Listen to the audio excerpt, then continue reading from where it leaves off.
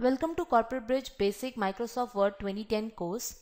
In this particular course, we are going to understand how the functions of Microsoft Word 2010 functions and all the features, the toolbar of the Microsoft Word 2010. In this particular course, we will understand like how to prepare a project report and how to do the formatting of the project report in Microsoft Word 2010.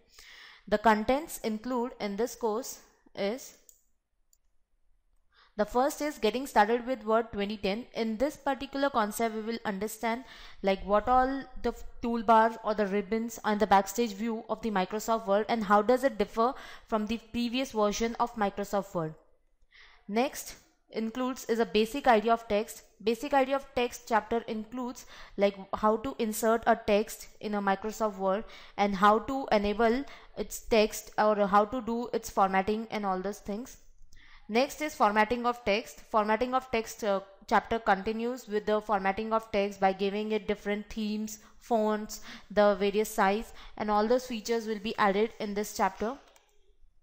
Next is saving a document. This chapter will help you to understand once you are done by preparing your document how to save a document in your hard drive or in a hard disk respectively. In this chapter we will understand by going to a backstage view and by through keyboard or through mouse how to save a document. Next is modifying a page layout. Modifying a page layout concept or a chapter will help you to understand the page layout features and the functions. Next is the proofing documents. Proofing documents help you to understand the spelling and grammar check in Microsoft Word, which it automatically takes, even the research things and even the thesis documents, like if you want to find any synonyms and the stuff for your word or your text in a document in Microsoft Word, you'll enable to do those things. This concept will cover all those stuffs.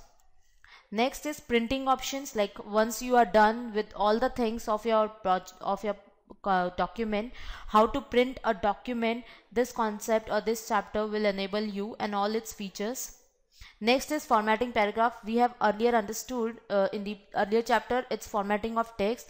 Next chapter will include formatting of paragraphs, like how to include paragraphs and how to select the paragraphs and do its formatting.